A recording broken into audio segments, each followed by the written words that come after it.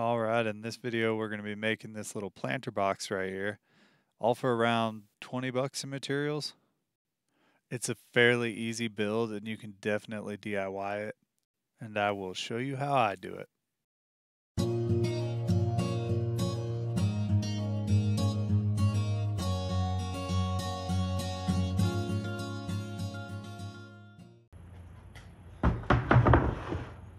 Okay, these right here are some treated pine fence pickets.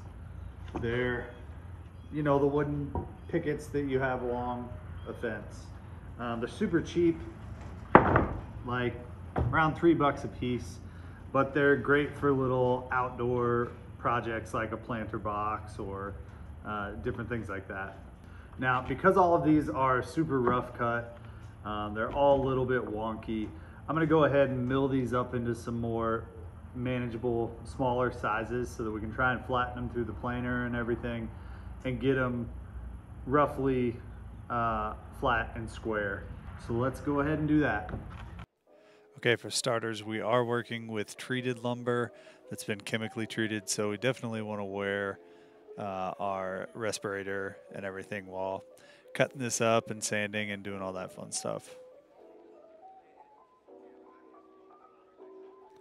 On each of these fence pickets, I start by cutting one side straight on the table saw, just so that I have a decent reference edge, so that I can then rip down all of these pieces into 2.5 inch wide strips.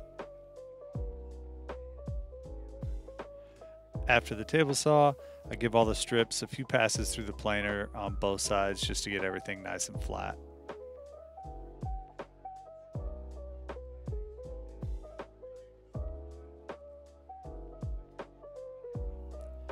After we get everything flat, we hop over to the miter saw, where I'm going to go ahead and cut all of my final pieces. Now there's a lot of pieces to this planter box, around 40 of them total. Rather than explaining every cut I'm making here, I'm going to put up a little bit of a cut list that I put together, which you can pause, screenshot it if you're wanting to build this exact one.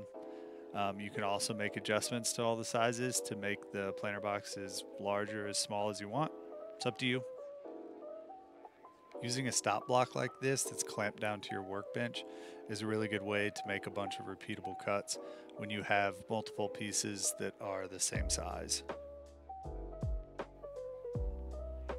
So I'm using that stop block to cut a set of pieces, and then I just move the block over to the next length and cut another set, and so on.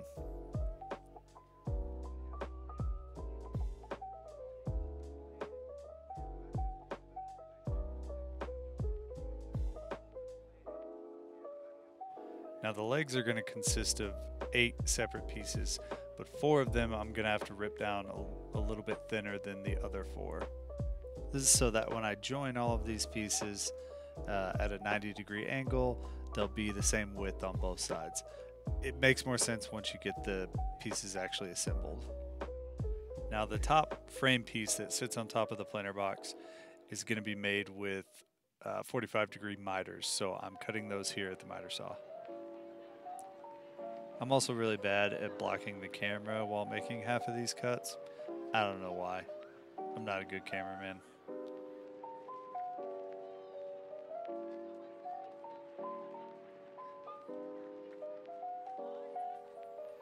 Alright, after getting all the pieces cut, now it's time to start drilling a whole bunch of pocket holes. Now I know there's all this debate on the internet that's like, oh, if you use pocket holes, you're not a real woodworker. But for projects like this, it's great. Super easy, super quick way to join all of these pieces together. You don't have to do any fancy joinery. Pocket holes are great. If you disagree with me, you can come at me in the comments. It's alright. Now if you don't have a pocket hole jig, there's other ways that you can join all these pieces, but in all honesty, go get a pocket hole jig. What are you doing? It's great. Totally worth the money. I promise. You won't regret it. The pocket holes are primarily going on all of the pieces that build up the frame of each side. So our legs and then the boards that join between our legs. I also decided around this time that I actually wanted to add a little bit of a taper to the legs. This is totally optional. You don't have to do this. I just figured it would look a little better. So here I'm just adding that angled taper down by the feet of the legs. This is also a good opportunity to give a little PSA on workshop safety. When you're using stop blocks like I am, it's a really good idea to make sure that the blade stops spinning before you lift it back up. Otherwise, that piece that's between the blade and the stop block can get caught in there and shoot out like crazy. And because I was making a bunch of repeatable cuts, it's really easy to get complacent and not pay attention, and then this happens.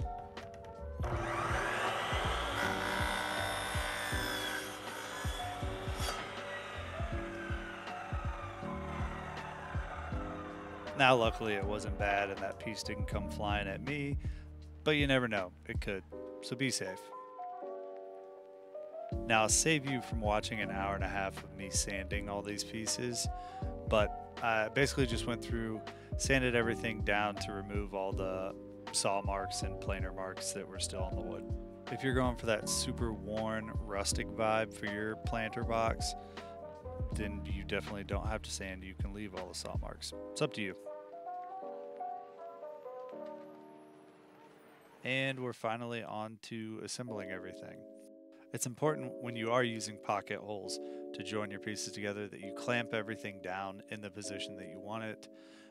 This just keeps the boards from kind of wandering around while you screw the screws in, because with pocket holes, they can have a tendency to do that sometimes.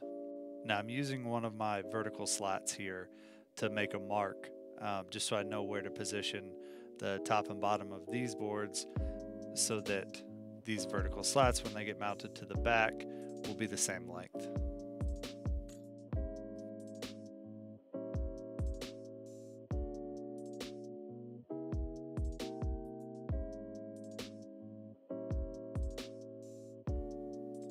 After you get one of them done, just do it 3 more times until you have 2 sides with the wide legs and 2 sides with the skinny legs. Now I'll admit here I made a little bit of a mistake.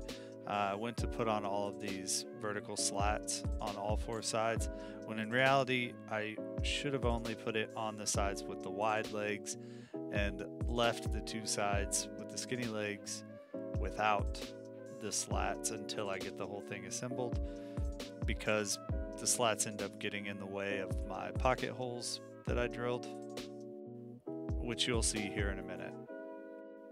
I'm just using nails to tack these in place, mostly because I didn't have screws that were short enough.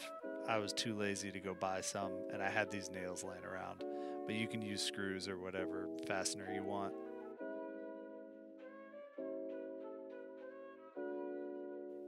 I also added a small 1-inch wide brace to the bottom of each side. This will be for the slats to fit on in the bottom once it's all assembled. Now when I went to assemble all the sides, this is when I realized my mistake and noticed that I didn't really have a good angle to get to the pocket holes. I actually tried a really dumb idea of taking a little spoon gouge and just gouging out some material in hopes that I could get a better angle. That didn't work. That was stupid. I don't know why I thought it would work. So I realized on my 2 skinny sides that have the pocket holes, I was just gonna have to take all the slats back out, which really kind of sucked, because then I had to pull all of these little tiny nails out as well, and it sucked.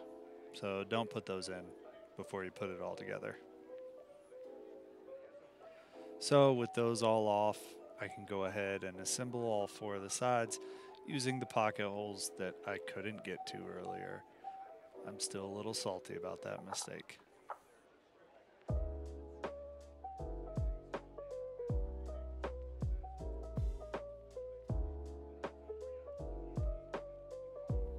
Once all 4 sides are together, now I can go back and put those vertical slats and the little braces at the bottom back in.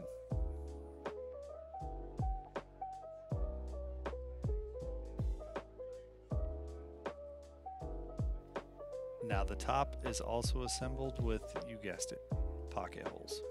You got to be a little more careful on your 45s when you put these pocket holes in, just to make sure that the holes aren't going to be sticking out on one of your edges.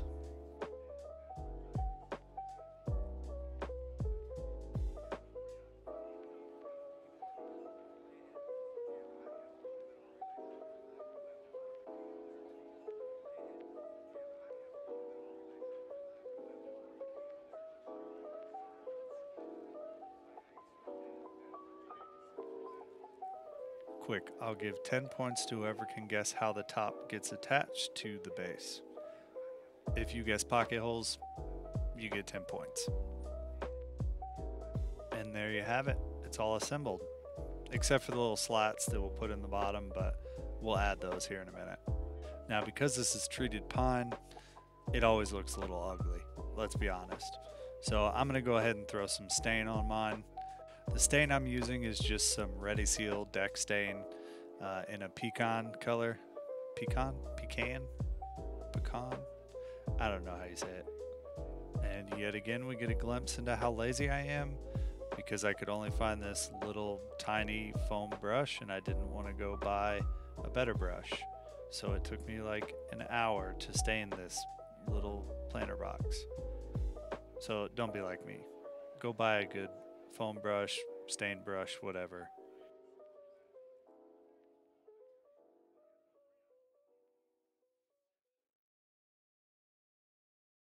Now we can go ahead and throw these bottom slats in. You don't really have to fasten them. The weight of everything should hold them in there, but you can fasten them if you want. While the stain dried, I convinced my girlfriend to come shop for plants to put in it. It didn't take a lot of convincing.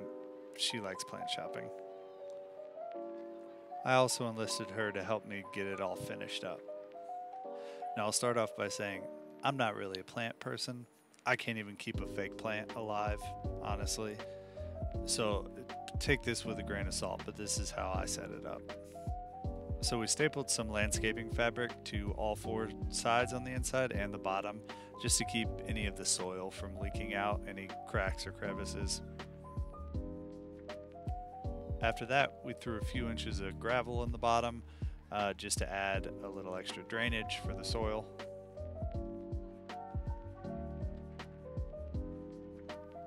And then we came in with our potting soil. Then we did our best to organize these plants in there and get them wherever we thought they might look good. I'll be honest, I don't even know what kind of plants these are. I just thought some of them looked cool, so I threw them in there. I'm sure there's someone out there who can tell me whether these are terrible to plant together or not. I don't know. I guess we'll see. But I thought they looked good.